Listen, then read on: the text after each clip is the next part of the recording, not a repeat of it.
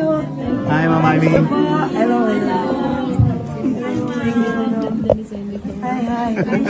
Namamaos na kayo, ma'am. Hi, Ma'am Amy. Okay. Hello. Nakupay nga gap. Kulop na. Pagkamalamang. Pagmamalamang.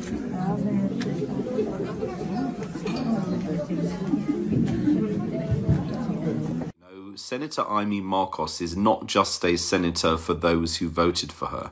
She is a senator for all Filipinos. This is exactly what President Rodrigo Duterte said before when he said he is a president for all Filipinos and not just those who voted for him.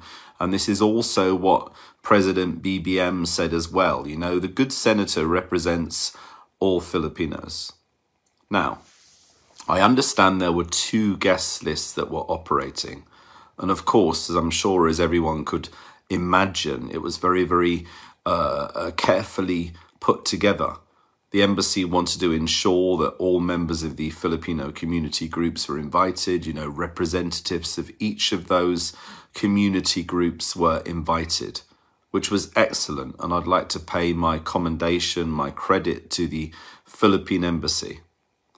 However, before the meeting started, because I got there very early, before the meeting started, I saw somebody there who I knew was a prominent campaigner against the Marcos family. You know, he was a campaigner against, I think, the Dutertes before. You know, he was talking about stop the killings, all these kind of things. And we all knew that. We all knew this person was a campaigner. Now, my question, with the greatest respect, is if you know somebody is a campaigner against the Marcos family, if you know they are likely to protest, how comes they occupied a seat? But not only that, a member of their family also occupied a seat.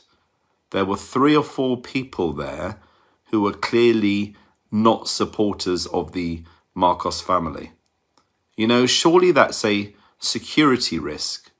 You know, what would stop any of these people pulling out a banner, doing something incredibly stupid, or basically causing a problem for the good senator? You know, the guest list needs to be very carefully vetted. It's not for me to say, but what I found most insulting was that same person who was milling around inside the venue then proceeded to stand outside the venue holding up a banner against Senator IMEE when they'd been occupying one of those chairs that could have actually been given to a supporter of Senator IMEE, or at least somebody who was politically neutral. I get the fact that people who were at the event were politically neutral. They were representing the various Filipino community groups. But I have to say, 99.9% of people in that venue were entirely respectful. Nobody was shouting, nobody was being rude, nobody was being discourteous to the good senator. But I found it quite astounding that, again, that somebody who is against the Marcos family could be occupying those chairs when there were people who were desperate to be at that event who didn't get that opportunity. Of course, I believe in people's rights to protest, to campaign, to rally. I've got no issue with that because I've even organised some rallies myself.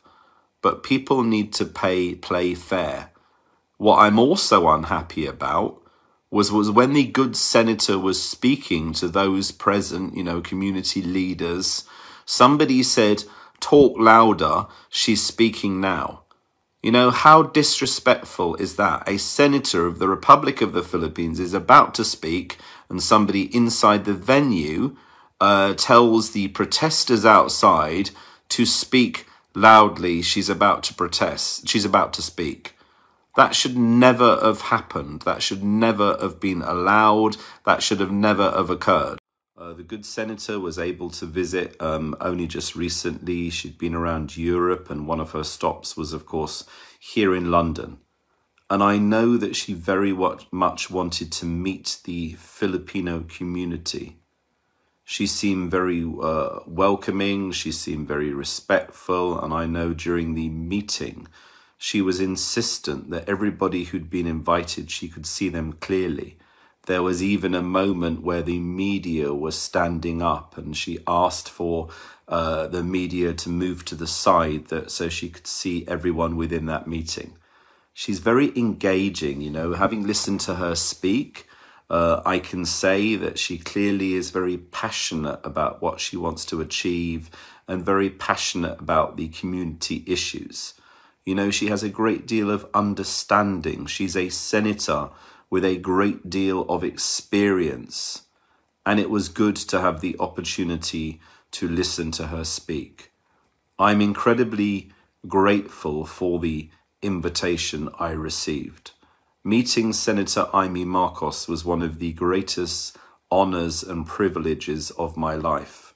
I'm also very pleased that one of the KBL, my dear friends, the KBL group, was also invited to that said meeting. The reason why I wanted to talk was regarding this, you know. I believe, firstly, let me say at the outset, I firmly believe that everybody has a right to protest. When I heard about ANAKBAYAN and their intention to protest against the visit of Ma'am Senator IMEE MARCOS, I checked online. And, you know, I was going to do a supporters rally too for the good senator, but I was advised not to, so I decided not to. When I checked online, people are allowed to rally or protest as long as they're not marching. They actually don't need a police permit. So, of course, anybody was entitled to stand outside there and make their comments and make their protest. I have no issue with that. You know, that's people's rights and that's to be respected.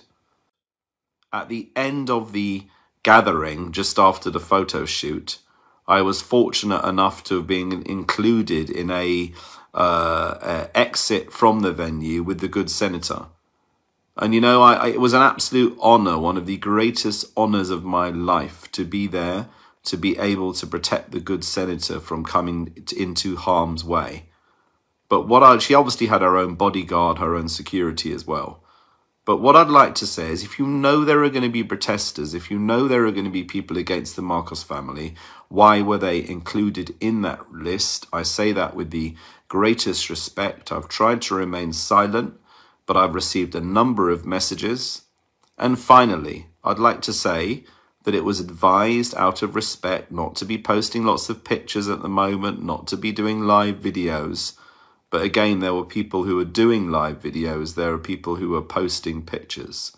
Please can I ask that we show the respect and follow the protocol advice.